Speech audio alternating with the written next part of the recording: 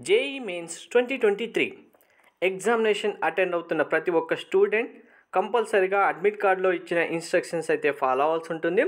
ఇన్స్ట్రక్షన్లో మేజర్గా మనకు మీరు క్యారీ చేయాల్సిన డాక్యుమెంట్స్, ఇంపార్టెంట్ డాక్యుమెంట్స్ ఏవి ఎగ్జామినేషన్ హాల్కి తీసుకెళ్ళాలి, డ్రెస్ కోడ్ ఏంటి, డూస్ అండ్ డూ నాట్స్ ఏంటి, సో మీరు అడ్మిట్ కార్డులో ఫిల్ చేయాల్సిన డీటెయిల్స్ ఏంటి అనే కంప్లీట్ ఇన్స్ట్రక్షన్స్ అన్నీ వన్ బై వన్ ఇప్పుడు క్లారిటీగా ఎక్స్ప్లెయిన్ చేస్తాను. వీడియో స్కిప్ చేయకుండా చూడండి, లైక్ చేసి తప్పకుండా షేర్ చేయండి. జేఈ సెషన్ 1 ఎగ్జామినేషన్తో పాటు సెషన్ 2 ఎగ్జామినేషన్స్ కూడా ఇవే ఇన్స్ట్రక్షన్స్ అప్లికేబుల్ అవుతాయి. సేమ్ ప్రొసీజర్ ఫాలో అవ్వాల్సి ఉంటుంది ప్రతి ఒక్క student. And JEE complete guidance కోసం ఛానల్ సబ్స్క్రైబ్ చేసుకుని బెల్ బటన్ అయితే ప్రెస్ చేయండి. అడ్మిట్ కార్డ్ డౌన్లోడ్ చేసుకున్న తర్వాత ప్రతి ఒక్క స్టూడెంట్ ఫస్ట్ మీరు మీ యొక్క బేసిక్ డీటెయిల్స్ అన్నీ కరెక్ట్గా ఉన్నాయా లేదా వెరిఫై చేసుకోండి. Name, application number, rule number, date of birth, me photograph, sign, ఇలా అన్ని డీటెయిల్స్ వచ్చాయో చూసుకోండి. ఇప్పుడు ఏదైతే అడ్మిట్ కార్డ్ మీరు డౌన్లోడ్ చేసుకున్నారో ప్రతి ఒక్క స్టూడెంట్ ప్రింట్అవుట్ తీసుకోండి. ఒక కాపీ ప్రింట్అవుట్ తీసుకొని 2 కాపీస్ జిరాక్స్ సెట్ తీసుకోండి. ఎందుకంటే మనం జిరాక్స్ అనేది మళ్ళీ మనకు యూజ్ అవుతుంది. అండ్ ఏదైనా మిస్టేక్ చేసేటప్పుడు అప్లికేషన్లో ఇప్పుడు ఫిల్ చేసే టైంలో మిస్టేక్ చేసినా ఇంకో కాపీ ఎక్స్ట్రా ఉంటుంది కాబట్టి మనకు ప్రాబ్లం ఏమి ఉండదు. కంపల్సరీగా ఒక ప్రింట్అవుట్ తీసుకొని 2 కాపీస్ జిరాక్స్ తీసి పెట్టుకోండి. మెయిన్గా వెరిఫై చేసుకోవాల్సిన డీటెయిల్స్ ప్రతి ఒక్క student. So and one more, మీరు ఎగ్జామినేషన్ హాల్కి వెళ్ళే టైంలో అడ్మిట్ కార్డ్ని ఫోల్డ్ చేయకండి. ఇక్కడ ఏదైతే బార్ కోడ్ ఇచ్చారో ఇది చాలా ఇంపార్టెంట్. బార్ కోడ్ అక్కడ స్కాన్ చేస్తారు. స్కాన్ చేసినప్పుడు మీ రోల్ నెంబర్, మీ డీటెయిల్స్ ఆటోమేటిక్గా ఫెచ్ అవుతాయి కాబట్టి బార్ కోడ్ని ఫోల్డ్ చేయకుండా ఉండేలా చూసుకోండి. ఇక్కడ టెస్ట్ సెంటర్ కంపల్సరీగా ఏదైతే మెన్షన్ చేశారో చాలామంది స్టూడెంట్స్ ఇక్కడే చాలా ట్రబుల్ ఫేస్ చేస్తుంటారు. ఎగ్జామినేషన్ హాల్ మెన్షన్ చేసింది కాకుండా వేరే లొకేషన్కి ఇన్ టైంలో వెళ్ళడం, అదే నా ఎగ్జామ్ సెంటర్ అనుకొని అనవసరంగా హరిహరిగా వెళ్ళిపోయి ఎగ్జామ్ మిస్ అవ్వడం లాంటివి జరుగుతాయి. కాబట్టి ఫస్ట్ మీరు మీకు ఇచ్చిన ఎగ్జామినేషన్ సెంటర్ మీకు అక్యురేట్గా తెలుసా లేదా, ఎగ్జాక్ట్గా తెలుసు అనుకుంటే నో ప్రాబ్లం, లేదు తెలియదు అనుకుంటే మీ రిలేటివ్స్ కానీ ఫ్రెండ్స్ కానీ ఆ నియర్ బై లొకేషన్లో ఎవరైనా ఉంటే ఎగ్జాక్ట్ లొకేషన్ ఉంది, ఆ లొకేషన్కి మీ హోమ్ లొకేషన్ అంటే మీరు అక్కడ నుంచి మీరు టెస్ట్ సెంటర్ లొకేషన్కి ఎంత డిస్టెన్స్ టైం పడుతుంది క్యాల్కులేట్ చేసుకోండి అక్యురేట్గా. ఎందుకంటే మనకు చాలా ఇంపార్టెంట్ ఏంటి, ఇక్కడ మీరు మార్నింగ్ షిఫ్ట్ కానీ ఆఫ్టర్నూన్ షిఫ్ట్ కానీ రిపోర్టింగ్ టైం 40 మినిట్స్ బిఫోర్ ఉంటుంది, gate closing time 30 minutes before ఉంటుంది.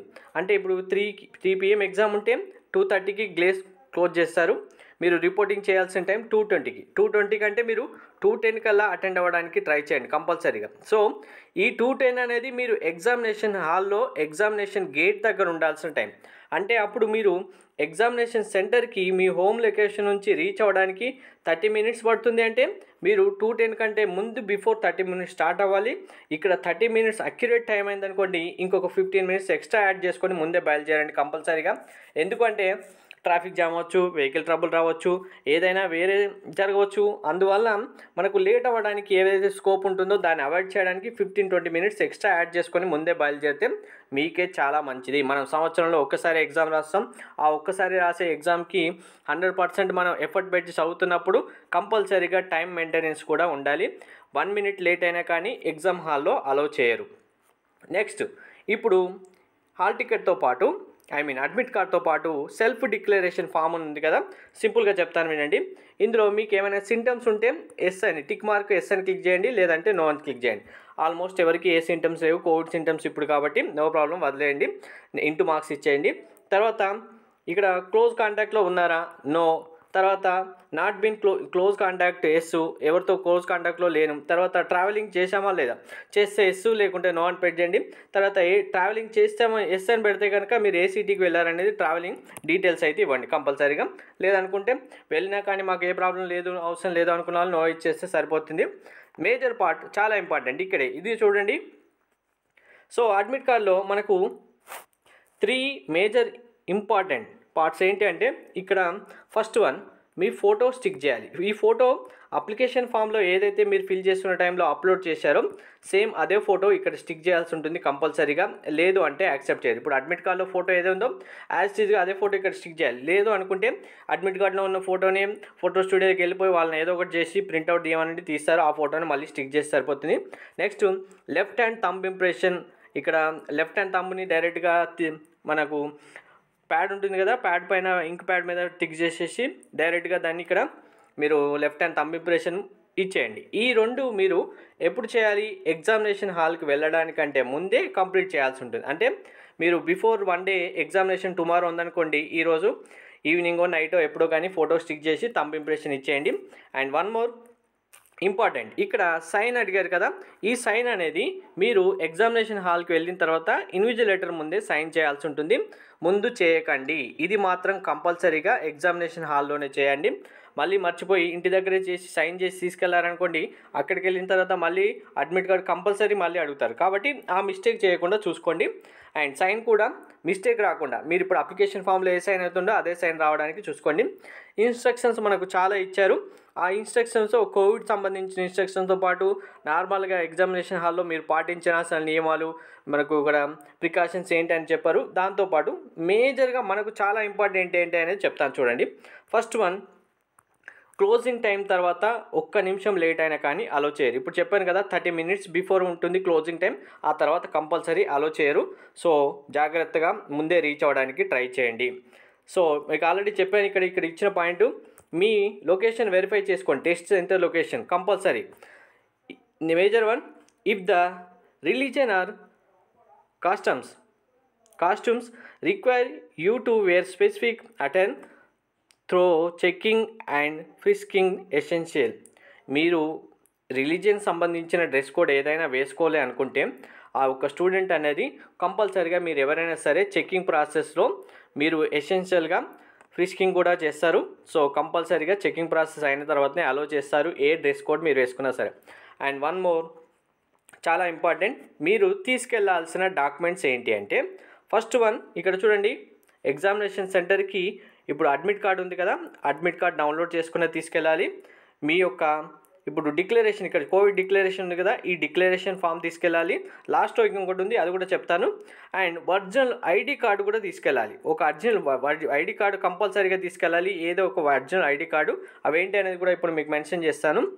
ఈ 3 కనుక లేకపోతే మీరు ఎగ్జామినేషన్ హాల్కి వెళ్ళినా కానీ మిమ్మల్ని ఎగ్జామ్ రాయనేరు, గేట్ దగ్గరే స్టాప్ చేస్తారు. కంపల్సరీగా వ్యాలిడ్ ఐడి కార్డు ఉండాలి, డిక్లరేషన్ ఫామ్ ఉండాలి, అడ్మిట్ కార్డు ఉండాలి. సో దీంతోపాటు మీరు ఒకవేళ కావాలి అనుకుంటే తీసుకెళ్లాల్సినవి ఏంటి అంటే, water bottle, sanitiser, ball point pen compulsory, self declaration ఇక్కడ ఇచ్చారు సేమ్, చాలా important. Additional passport, photo size photograph. మీరు ఇక్కడ ఫోటో మనం ఇంటి దగ్గర ఏదైతే స్టిక్ చేస్తున్నామో ఇంకొక ఎక్స్ట్రా ఫోటో కూడా కంపల్సరీగా తీసుకొని వెళ్ళాలి. అటెండెన్స్ షీట్లో ఆ ఫోటో స్టిక్ చేస్తారు మళ్ళీ కాబట్టి. సో తర్వాత ఆ మాస్క్ కూడా మీకు ఎగ్జామినేషన్ హాల్లో ఇంకొకటి ఇస్తారు. ఆ మాస్క్ మీరు అక్కడ వెళ్ళిన తర్వాత వేర్ చేయొచ్చు, ఇంటి దగ్గర నుంచి తీసుకెళ్ళిన మాస్క్ అలో చేయరని చెప్పారు. ఫైనల్ చాలా ఇంపార్టెంట్, మీ ఐడి కార్డ్ అని చెప్పాం కదా, ఐడి కార్డ్ ఏమేమి తీసుకెళ్ళొచ్చు అంటే చూడండి, స్కూల్ ఐడెంటిటీ కార్డు, అంటే స్కూల్ ఐడి కార్డు ఇస్తారు కదా, అందులో మీ ఫోటో నేమ్ ఉండాలి. లేదు అనుకుంటే మీ పాన్ కార్డు కానీ, డ్రైవింగ్ లైసెన్స్, ఓటర్ ఐడి, లేదు అవి కూడా లేదు మా దగ్గర అనుకుంటే డైరెక్ట్గా ఆధార్ కార్డు ప్రింట్ తీసుకున్నదైనా పర్లేదు, ఈ ఆధార్ కార్డు అయినా పర్లేదు, ఫోటోగ్రాఫ్ ఉండాలి. లేదు అంటే ఇంట్లో రేషన్ కార్డు ఉంటే అందులో మీ ఫోటో ఉన్నా పర్లేదు. లేదు అనుకుంటే ఇంకా కనీసం మనకు 12th క్లాస్ హాల్ టికెట్ ఉంటుంది కదా, హాల్ టికెట్ అందరికీ రాలేదు కాబట్టి అది వదిలేయండి. తర్వాత బ్యాంక్ పాస్బుక్లో మీ ఫోటోగ్రాఫ్, మీ నేమ్ కరెక్ట్గా ఉంటే ఇందులో మెన్షన్ చేసిన దాంట్లో ఏదో ఒకటి కంపల్సరీగా ఒరిజినల్ ఐడి ప్రూఫ్ మీరు తీసుకొని వెళ్ళాలి, లేకపోతే ఎగ్జామ్ రాయనీయడు.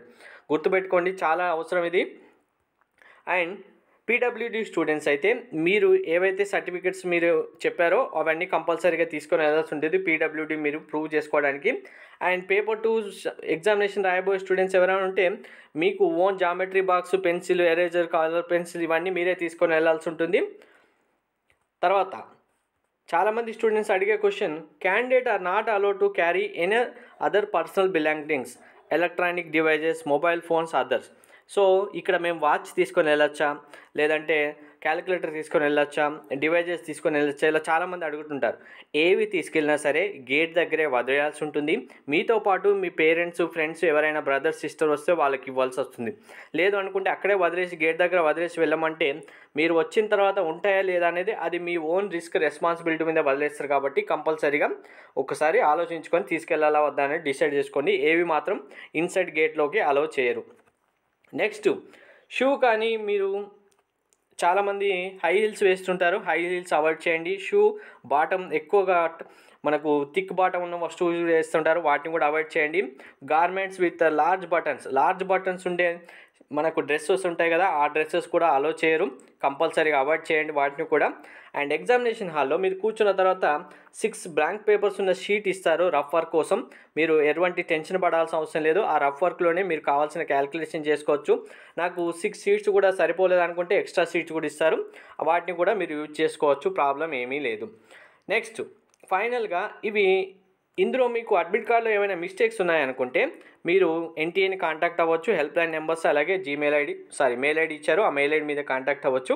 తర్వాత పర్సనల్ అడ్వైజరీ మనకు డైరెక్ట్గా కోవిడ్ సంబంధించి మిగిలినవన్నీ ఇచ్చారు, ఎగ్జామినేషన్ హాల్లో ఎలా ఉండాలి, బయట ఎలా ఉండాలి, ఇవన్నీ నార్మల్ సెంటెన్సెస్ ఒకసారి మీరు చదువుకోండి. చాలా ఇంపార్టెంట్ సెంటెన్స్ ఏంటి అంటే ఫైనల్గా ఎగ్జామ్ అయిపోయింది కదా నేను హరీగా వచ్చేస్తానంటే కుదరదండి. కంపల్సరీగా ఎగ్జామినేషన్ హాల్లో మీ ఎగ్జామ్ అయిపోయిన తర్వాత మీ యొక్క ఇన్విజిలేటర్ మీకు అడ్వైజ్ చేస్తారు, okay you can leave the examination hall, డైరెక్ట్గా వాళ్ళు చెప్పేస్తారు. అప్పుడు మాత్రమే మీరు మీ సిస్టమ్ ముందు నుంచి వెళ్ళి బయటికి రావాల్సి ఉంటుంది. మా ఎగ్జామ్ అయిపోయింది కదా నేను డైరెక్ట్గా వచ్చేస్తానంటే కుదరదు. ఇంకేమైనా ఇన్స్ట్రక్షన్స్ బ్యాలెన్స్ ఉన్నా, మీరు చేయాల్సింది ఏమైనా ఉన్నా వాళ్ళు మళ్ళీ ఇంటిమేట్ చేస్తారు. కాబట్టి కంపల్సరీగా టైం కంప్లీట్ అయ్యేంత వరకు మీ ఇన్విజిలేటర్ చెప్పేంత వరకు అక్కడే ఉండండి, వెయిట్ చేయండి, వాళ్ళ పర్మిషన్ తీసుకున్న తర్వాతే రండి.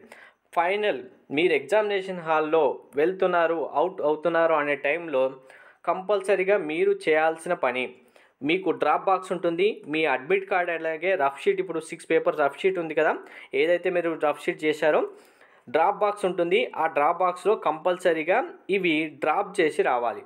లేకపోతే మీ పేపర్ అనేది వాల్యుయేట్ చేయరు, మీకు రిజల్ట్స్ హోల్డ్లో పెడతారు, అనవసరంగా లాస్ అవుతారు. ఎగ్జామినేషన్కి ఇన్ టైంలో వెళ్ళి ఎగ్జామ్ ఎంత మంచిగా రాస్తామో ఎగ్జామ్ అయిపోయిన తర్వాత అంతే మంచిగా మన యొక్క అడ్మిట్ కార్డ్ రఫ్ షీట్స్ అనేవి ఆ డ్రాప్ బాక్స్లో డ్రాప్ చేసి రావాలి.